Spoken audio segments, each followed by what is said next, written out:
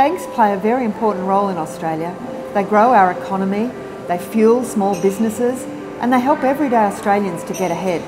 Banks take that role very seriously, and right now they're working hard to earn back your trust. That's why Australia's banks are stepping up and raising standards.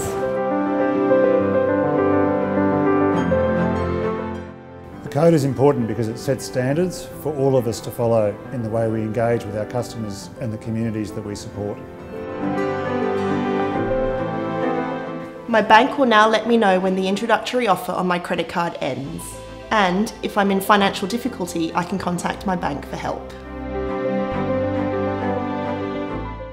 Banks will now use simplified contracts and give businesses more time to make other arrangements when loan conditions change.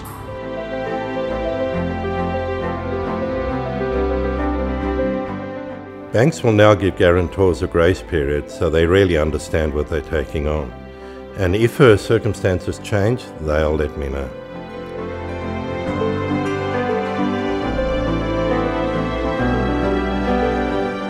People can find themselves in financially vulnerable circumstances for lots of reasons.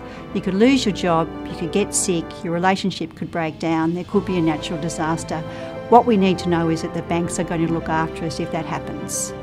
The code says that banks must now proactively identify people who are at risk of financial hardship.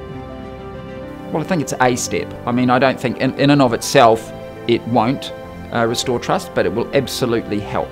It's about the industry saying, hey, this is what we stand for, this is how we're going to live our lives, this is how we're going to interact with you.